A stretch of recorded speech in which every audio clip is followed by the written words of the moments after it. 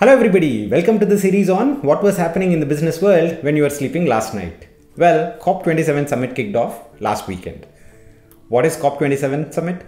COP27 summit stands for the 27th edition of Conference of Parties in the fight against climate change. Well, this is organized by United Nations and attended by almost every single country on the planet. Well, if you are a business student or if you are remotely interested in sustainability, you need to first follow COP27 very closely. The reason, this is a very popular topic in the interview space. There are two other COPs that you need to go back and also look into. One is the Kyoto Protocol, which is COP3, and the Paris Agreement, which is COP21. Now, taking a step back, what are the things that you can learn from this particular event? Number one, understanding that climate change fight should not be just restricted to a few world leaders sitting in Egypt or any other part of the world. This has to start with technology. How?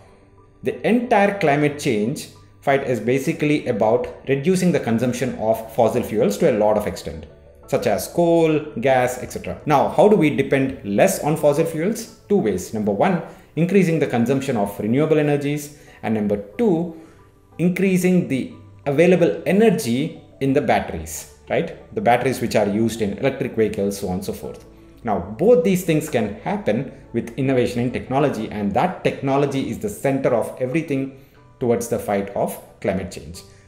Now, Nissan and Renault, which are a leading conglomerate in the automobile space, they were fighting about the IP rights towards their battery technologies last week. So you can understand what and how important this entire battery technology space is going to be for corporations and also for countries. Now, the second thing that you also need to learn about this entire situation is about the factors known as ESG, that is environmental, social, and governance factors. This is a very popular word in the sustainability space, climate change fight. Now, what ESG are? These are independent factors, but they are all interrelated.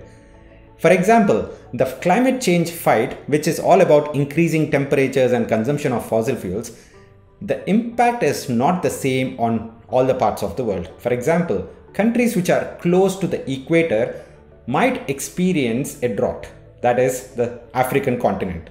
Because of the drought, of course, the productivity goes down, there will be a lack of availability of clean drinking water, so on and so forth, and hence the economy is still dragging down. It's not just the African continent which is going to face the heat of climate change.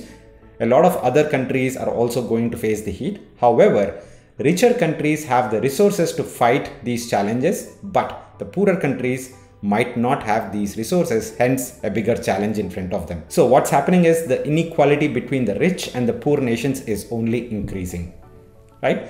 So please take a note and understand that this climate change fight is not just about the environment, but it is also about the economy and also the governance factors that are basically ruling the entire world.